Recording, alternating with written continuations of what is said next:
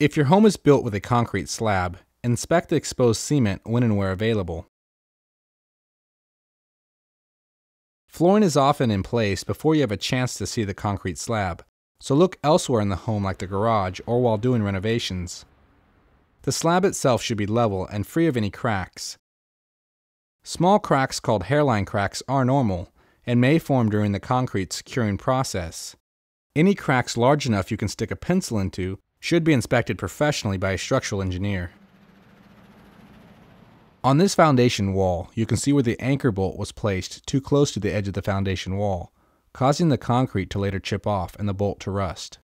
This type of problem should be fixed with an epoxy made for sealing cement. In homes built over a crawl space, it may be possible to look or even crawl under the home to inspect the condition of the foundation on a much more detailed scale. The first thing to inspect is whether or not the soil under your home is dry. This soil here is extremely dry, which is a good sign. Water promotes mold and dry rot in wood, and when in contact with cement, leaches out minerals, deteriorating its structural integrity over time.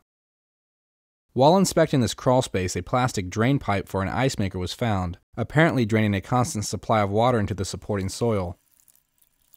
This whole area of the house was extremely muddy, and raises serious questions as to why the pipe was placed there and what damage the water has caused.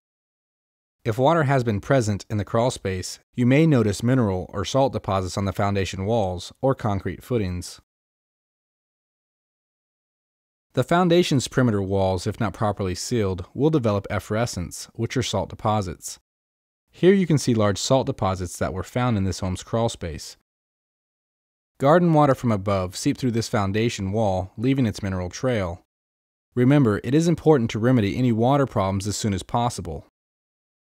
Modern home science now suggests that crawl spaces should be sealed from the outside, insulated, heated and cooled along with the rest of the house.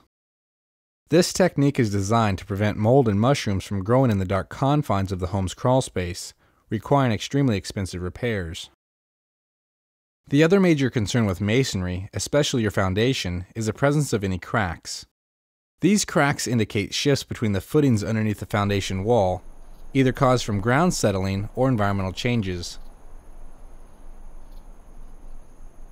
This is an ideal wall and the overall appearance is in good condition. If you discover any cracks or noticeable unevenness in the foundation, contact your structural engineer.